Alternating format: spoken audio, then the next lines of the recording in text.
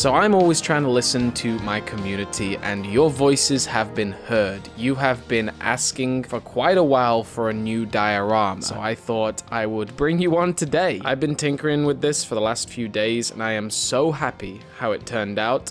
This is my UNSC Mechanic Bay. Look at this thing. It's gorgeous. A mongoose mechanic station. I mean, it's actually kitted out for any kind of UNSC vehicle, but it's currently got a mongoose on it. This thing is packed to the brim with little Easter eggs with extra details, so I'm going to try and break it down as best I can today. So hello once again, YouTube, and welcome back to The Domain. Dioramas have always been the bread and butter of my channel, so I'm always trying to bring you the highest quality ones possible. This one is no exception. I mean, this is actually, to be fair, I think this might be maybe my most detailed. I think it's my most complete diorama ever. A lot of the time I make these big, you know, world's largest flood diorama, and they're bad to the bone, but they're kind of missing something, and that's polish. They're always sort of thrown together, massive battles, but you know, there's no real detail to it. And I've dabbled with detail before, particularly my Didac diorama. I did really enjoy that one, but this one's so self-contained. It's literally this box, perfect on all sides, very nicely mirrored. Symmetry is one of my favorite things with dioramas. I love for things to be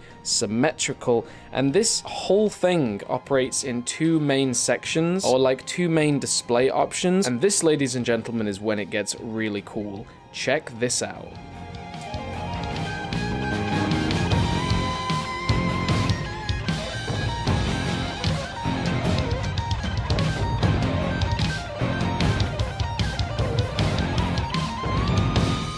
This thing rotates, baby. Every time I look at it, it's just so sick. It is so sick. So basically, the general backstory of this, I got a huge haul recently, tons of Halo Mega, and I cannot wait to show it off in a big haul video. But it wasn't just Halo. There were a load of other things like Transformers Creo, and also a couple of Need for Speed sets. And I didn't have the time to build them all up. I'm just selling them as one large lot. But you can see this circular piece and these 4 silver external pieces were actually just part of the bricks that were in a pile, and I was kind of really inspired by them, so I devised a way to actually make this thing move. I kept on adding to it more and more, and I fleshed it out to the point that it became a diorama on its own, and I am so happy with the result. The trickiest part of this was arguably figuring out how to suspend this thing properly, and it took a while. I found out that a mix of 3 normal blocks and 2 thin ones was just about enough to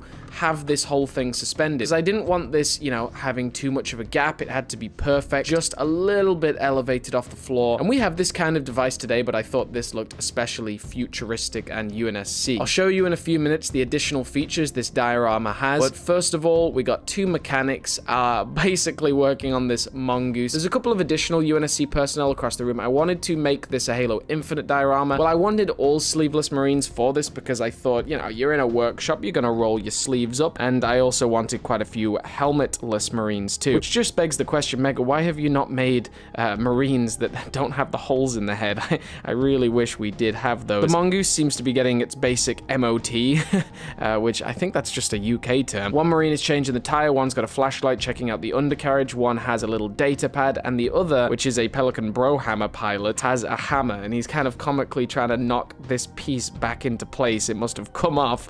So they're kind of approaching it like it is actually a Mega Bloks set, if that makes sense, because you are just knocking it together with a hammer. I thought that part was quite comical. We got a load of other tools, mainly taken from the UNSC Countdown set, and then a load of other little bits. There's a sniper tripod here and a machine gun, just random little scraps I had. Some of the printed details I've used on this set are particularly nice. Printed and sticker, actually. Now, these are a mix between different alien sets. The top 2 are from the UNSC Mantis, the original one. The purple ones are from Banshees, I believe. All 4 of these corners, you can see parts of the UNSC short sword. Just really nice trims in white and red. I think they give great accents. Another one of those hammers. Those hammers are actually Thor's hammer from the original Mega Bloks. I try to keep it 100% Mega, even if it is old stuff. And this is one of my favorite pieces. This is from an old Alien Agency set, Hangar 1, and I just stuck a UNSC logo. That's from one of the combat units. I just love how self-contained this is. It's almost a perfect square tool station information. This yellow light would clearly flash red if there was a problem, or maybe when a new vehicle is coming into the base. This ladder gives some accessibility, hinting towards the idea that it's not just mongooses that are repaired here. Maybe you need to elevate yourself. We've also got an old armory pod from Halo 4, a couple of spare wheels and a spare tire. Like just random bits. I put a backpack and a hook there from some kind of Warthog or UNSC vehicle, I'm not sure. And round here you can see the UNSC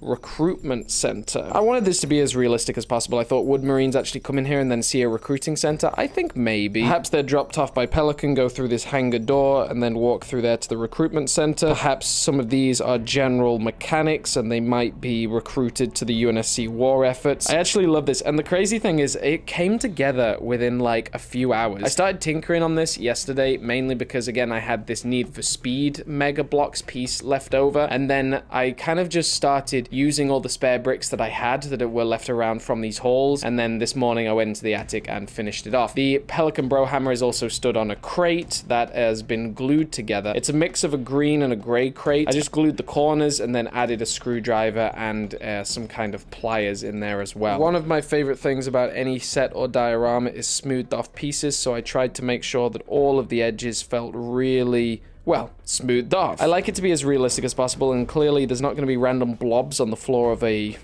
anything, really, so I like to make them as smooth as possible whenever I can. Now let's talk about the additional features on this set. There's a couple of different play options. We've got the mongoose spinning around for now, but let's take that off. Now, if the mongoose wants to be loaded up for some additional repairs, we can spin this round here. This actually pulls down, and then the mongoose can be elevated, you know, for some additional maybe chassis repairs. Of course, the wheel can't turn around with this piece, but I thought it was a nice additional feature. And this is actually from the landing pad from the UNSC Falcon. Just swings up there, and then this can be rotated round again. If you want a more accurate holding of your vehicles, you can also insert these little pieces here. They just slot in nicely, and they'll sort of position the mongoose a little more gently in place, and can be adjusted in and out depending on what kind of wheels you have, the actual width of the mongoose itself. Like I said, guys, I'm always listening to the community, I'm always reading comments, so let me know what kind of diorama you want to see next. I like this one a lot, you know, because it's not just my usual large-scale battle, it's a little more thought-provoking. There's a lot of efforts that